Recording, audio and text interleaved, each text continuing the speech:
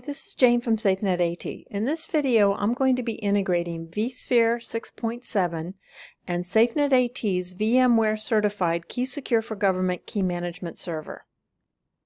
This video is meant to provide a very quick overview of the integration, but if you are a SafeNet AT customer and you need help with the integration, please feel free to contact us and we can provide you with a very detailed integration guide. To keep this video as brief as possible, I've done some pre-configuration on KeySecure and we'll just review that with you. First, I have a two KeySecure cluster. I have a primary and then a secondary, and they are clustered together and are fully replicating data. What I've done from a pre-configuration standpoint is I've created a local self-signed certificate authority that is going to act as our root of trust. It's called Integration CA. I added it to the default trusted CA list that will be assigned to the key server, so the key server knows what certificate authority should be trusted. I then created on both the primary and the secondary a TLS server cert called KMIP server cert. I created a certificate request and had it signed by the local CA. The one thing that I'm going to show you how to do is create the key server. And this is going to be a KMIP key server, as vSphere is a KMIP compliant endpoint. So I'm going to click Add, and for protocol select KMIP. I'm going to set the network interface that this key server should listen on. The port is going to be 5696, which is the standard default. It can be anything you want, but I'll use the default. Click Use SSL, and in reality we are using TLS 1.2 by default.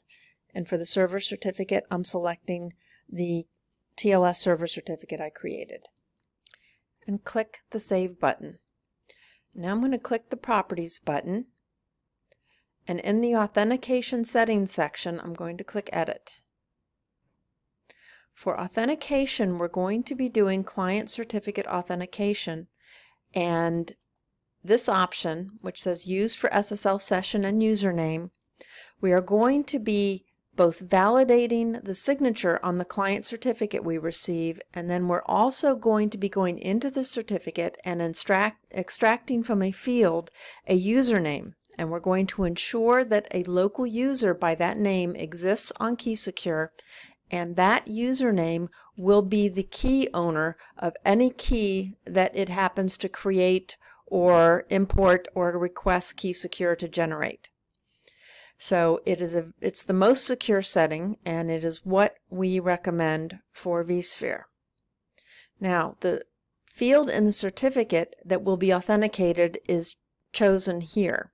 And these are the various options, and which option you choose will depend on how you perform the integration. You have two choices with vSphere. You can use a native CSR generation tool, which is very quick and very convenient for generating a private key and a certificate signing request, but it is somewhat limited in field choices and customization of the fields. It's still the easiest thing to do and a very secure way of doing it, so that is what we will feature in this integration. The other mechanism is that you could use an external utility like OpenSSL, which would give you more flexibility on what fields you could use for authentication and complete customization of those fields, but it is not as secure from a standpoint of generating a private key externally and then having to transport it into vCenter.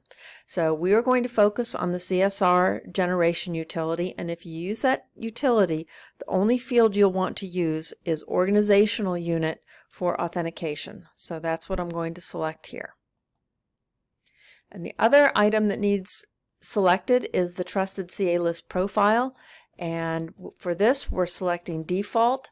That is the profile that I added the integration CA to, so the key server will trust any certificate that is signed and is validated to be signed by the integration CA that I had created. So with that, I'm going to click Save, and the key server is now fully created. The other thing that needs to be created on KeySecure is the local user that I just mentioned. I'm going to click on the Security tab and go to Local Authentication, and under local users click add. And here I'm going to give it a username, and in this case I'm going to use vCenter06, and then I do have to enter a password, but I won't need to use it, and click save. Now again, this is going to be what the certificate would have in its organizational unit field. Okay, so I will need to make sure the CSR contains that username in that field. Okay, so with that, KeySecure is configured, and we're now ready to move to vSphere. On vSphere, I'm going to be using the HTML5 client. If you should have any problems, you can try falling back to the old Flash client to see if that works better for you. The configuration I'm going to be doing is on vCenter, so I'm going to be navigating to our sole vCenter server and go to the Configure tab. And the first thing that needs to be done is I need to edit the advanced settings to change the default values that are going to appear in the certificate signing request. So on the settings page, click Edit Settings, and then come here and select this filter and type in certs, and then close it. And here you can see all the default values for the certificate, for the certificate signing request. And this organizational unit name is the one we want to change. Now you'll notice there is no common name option here, so I just want to point that out right now, and I'll explain why that's significant later. But I'm going to change this organizational unit to vCenter06 to match the local user on KeySecure.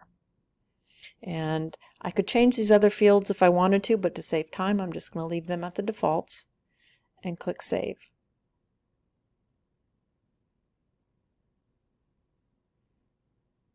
And with the settings changed, I am now ready to configure the key management servers. And that is done on this option right here. So the first thing I'm going to do is click Add,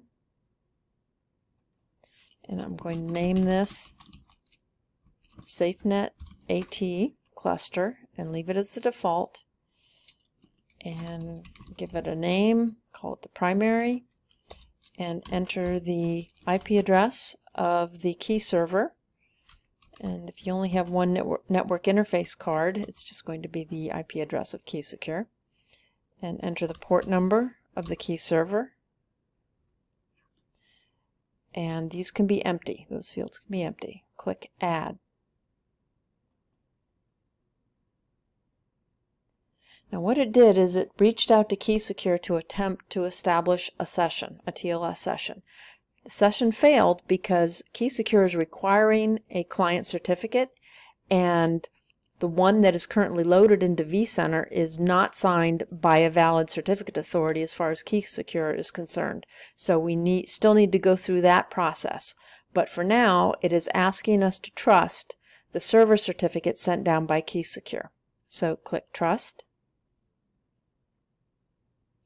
And this is what we would expect to see. We are still not successfully connected because of the lack of a client certificate, but we at least now have a KMS certificate and its validity period showing. So as a next step, we're going to finish the trust process, and that involves creating a client certificate. So I'm going to come here and click Make KMS Trust vCenter. Now, you have two different options on how you can do this integration. We're going to use this option, but I just want to show you this because it can be a little confusing. If you are using OpenSSL to generate a certificate request and a private key, this is what you will use to get the signed certificate and private key into vCenter. Now it says KMS certificate and private key, but it is actually the vCenter certificate and private key. So if I were to select that option, you can see here is where you will paste in the PEM encoded certificate and private key, and then click Establish Trust. Now that's not what we're going to be doing in this integration, because I'm going to use the very convenient and secure native CSR generation tool here. So I'm going to click this option and click Next. And what it's done is, using those settings that we saw in the advanced settings, it has created a certificate request. So I'm going to click Copy and then Done. Come up to KeySecure, click the Security tab, Local CAs, and click Sign Request for that certificate authority. Set the purpose as client. Change the certificate duration per your security policy. Paste in the request and click Sign Request. Now I want to point out something here.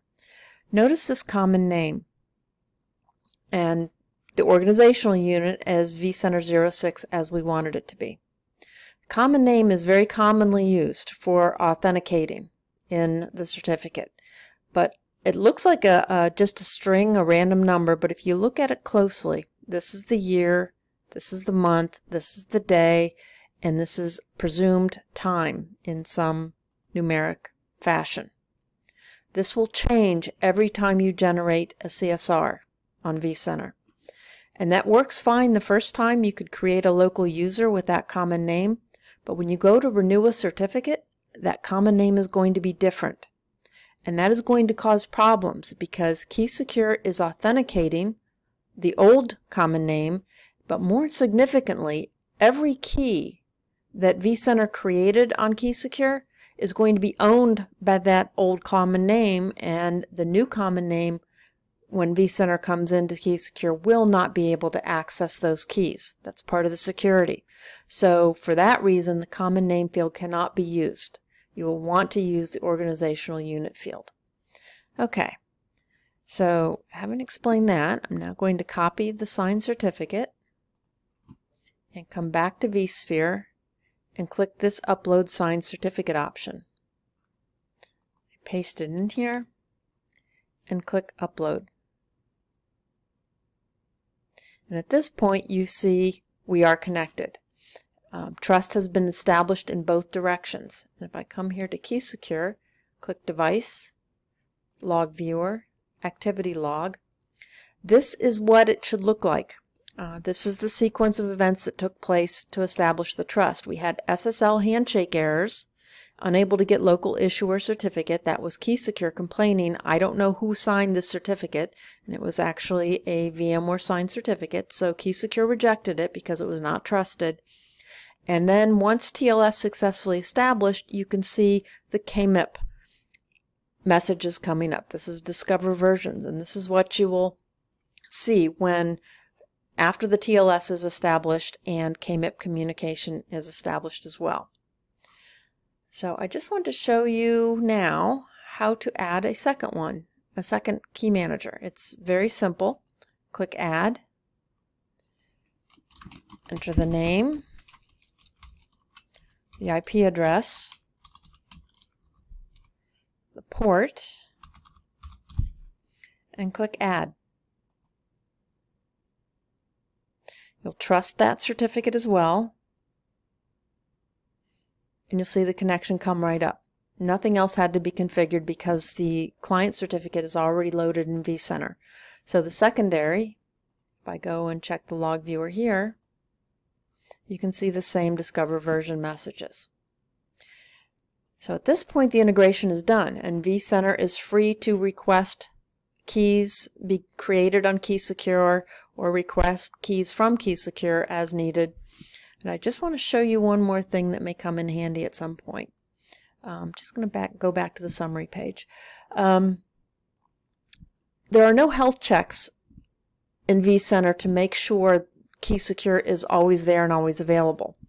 So one of the things that you want to do before you say reboot or maybe even create an encrypted VM or a vSAN, you're going to want to make sure that the KeySecures are there and available. So come back to the configure page and go on to the Key Management Servers page and click the refresh button.